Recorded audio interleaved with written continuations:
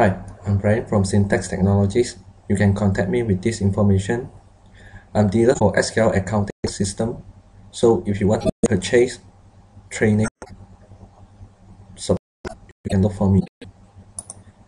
Please go to facebook.com/syntax technologies to like my page so that you can have all the latest information, training video, and also updates from my company.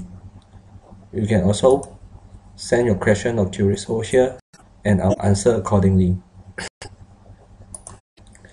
Please go to youtube.com/syntax technologies to browse all the previous tutorial video for SQL accounting system and also SQL payroll system. In today's lesson, I'll continue with sales report. One of the most important sales report is called printing sales document listing. In previous tutorial video, we studied that from one transaction to another transaction, we can always use transfer.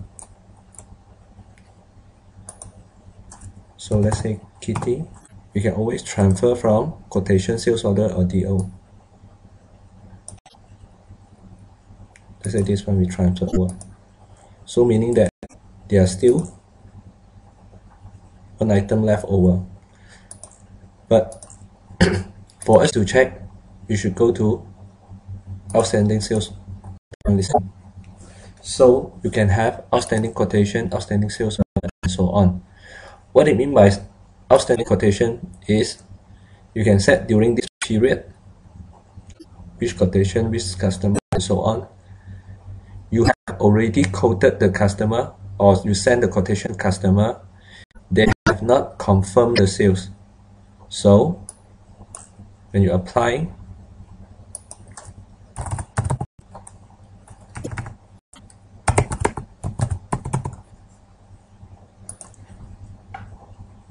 we can see that all these quotations have not confirmed.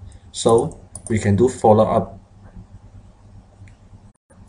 If we have outstanding sales order, meaning that customer already confirmed, but we have not delivered. So without waiting for customer complaint, we can be more proactive and act accordingly. Outstanding delivery order is you already delivered but have not issued the invoice. So we know which one have not issued and we'll issue the invoice accordingly. Outstanding cash sales. Same theory. The cash sales is still outstanding. Over here, you can have group by and sort by just like yesterday. For example, want to see the outstanding quotation. So if you see the listing, it's just a normal listing, doesn't really mean anything. But if you sort according to customer, then you will have a outstanding quotation according to customer.